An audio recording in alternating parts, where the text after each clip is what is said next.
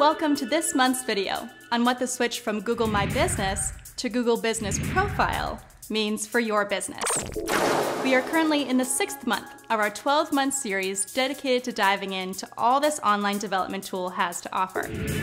Last month, we covered your profile's info section and how to best build out your presence online to attract your ideal customer.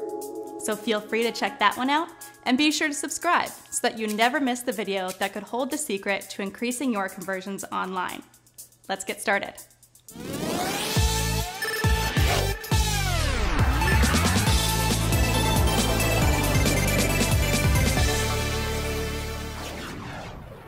First, what does it mean that the current Google My Business console is going away?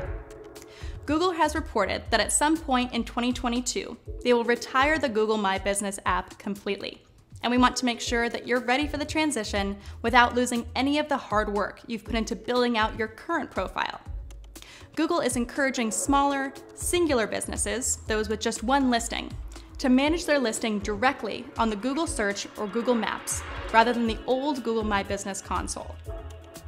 Second, along with the Google Business Profile announcement, Google also announced some new features, which include the ability to claim and verify your Google Business Profile directly in Google Search and Maps. Call history is officially launching in the US and Canada, and messaging and message read receipts can now also be controlled from within Google Search and Maps.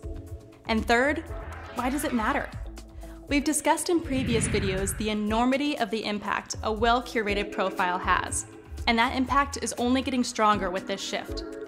Local search in Google is largely powered by the business profiles Google has in Google Business Profile, formerly Google My Business.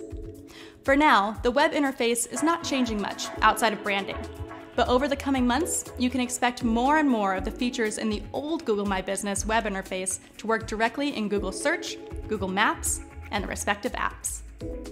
We encourage you to be ready for this profile makeover by optimizing your current page, making sure your keywords are up to date, and your marketing efforts are actually reaching your target audience. At CS Design Studios, we have a team of digital marketing experts strictly dedicated to getting the most out of these Google tools for your business. We invite you to learn more about that with a visit to our website at csdesignstudios.com.